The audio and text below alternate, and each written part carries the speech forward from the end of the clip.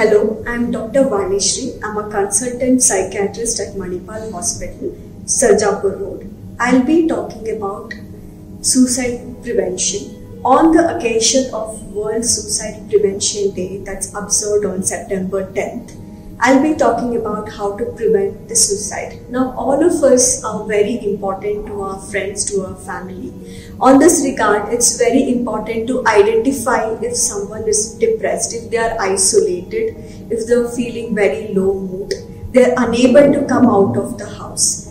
It's important to identify if someone has changes in the mood recently, if they're talking about taking their lives.